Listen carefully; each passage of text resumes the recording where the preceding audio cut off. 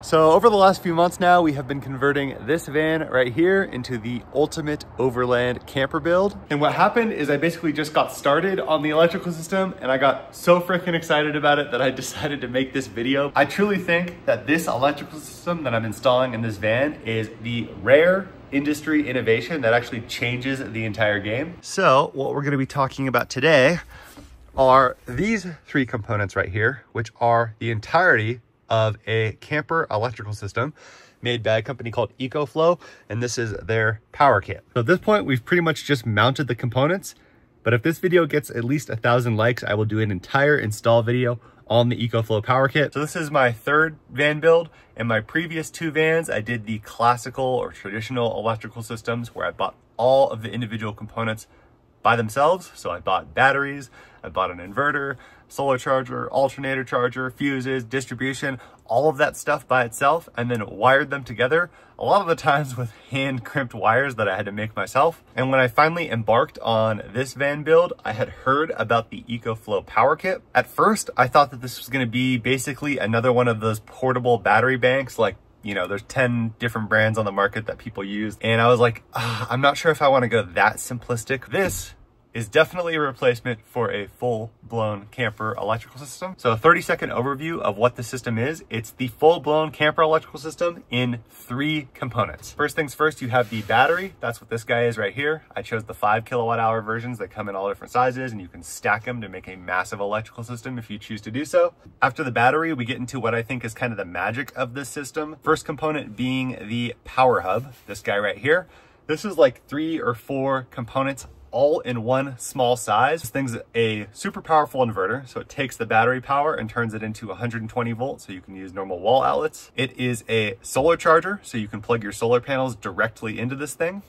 It is an alternator charger, so you can plug your vehicle's electrical output directly into this and it will charge the house battery. And this is the thing that you plug the control panel screen into so that you can like see the percentage that your battery has left and all that stuff. And then the power hub connects to this guy right here, which is an electrical distribution panel. But the cool thing about it is that it's distribution for both 120 volt as well as 12 volt accessories. So the rest of this video, I kind of want to compare the pros and cons of this system. First big benefit is that this electrical system is incredibly compact. It is like half the size, maybe even less than half the size of a similarly spec'd traditional electrical system. If I were to build a traditional electrical system with all of these features and functionality into this van, it would have taken this entire cabinet. And instead, we can now put the water system in here and we can put like a microwave and cooking setup on the other side. Insanely compact. Benefit number 2 is that this system, connecting it like as the installer, is 10 times easier. So all of the cables and connections for this entire system come in the kit and they all have the connectors pre-installed on them, which means that installing the system is a lot closer to like plugging in your phone to charge at night than it is building and wiring up a traditional electrical system. Not to mention, this system has all of the fuses and breakers and safety components built in. You don't have to think about or worry about them. So on the screen real quick, I'm gonna pop up the electrical system diagram for the last van build that I did. And now I want to switch to the electrical diagram for this system. There's like 30, 40, 50 different things that you have to order to build a traditional electrical system. And with this, it's just one.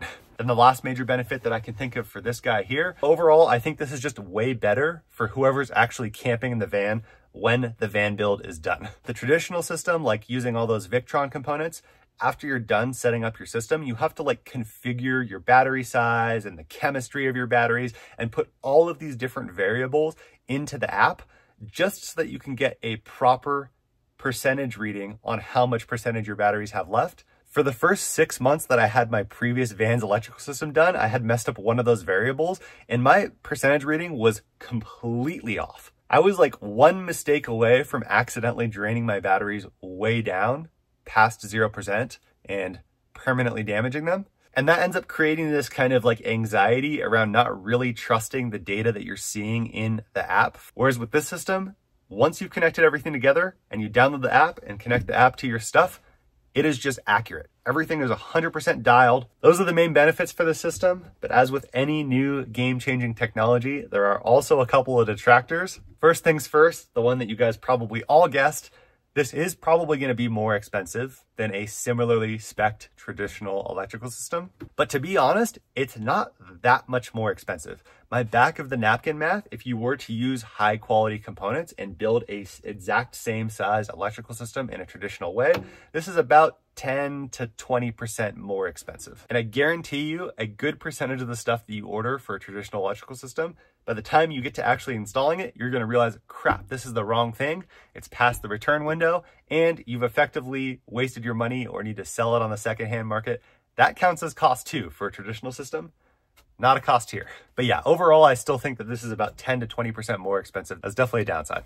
The other big downside is that this is a full proprietary system. This is a pretty big downside for me and something I think about when I'm building vans a lot, because I want these campers to outlast the vehicles that they're built on top of. And if you build proprietary stuff like this, you're effectively dependent on like this company continuing to exist. You're dependent on the replacement parts if they end up making new versions and then this is an old one. With a traditional system, if your inverter goes out, you can just buy any modern inverter and connect that to your system and it will work. Whereas in this case, if the power hub goes out, you kind of got to get another power hub from EcoFlow. And to be honest, I have worked directly with EcoFlow customer support before, and they're mediocre at best. The one way to mitigate this particular proprietary downside is to buy it from a distributor who themselves have really good customer service. And the link that I've put in the video description here for where I recommend buying this power kit is from a company that has incredibly good customer service. I've bought tons of stuff from them over the past 6-7 years. They will literally call up EcoFlow for you and use their distributor leverage to get the stuff that you need. But yeah, there is still a risk in it being a full-on proprietary system. I want to keep this video short and sweet, but I was just way too excited about this thing to not make a video on it. Hope you guys enjoyed the video, and I'll see you guys next time.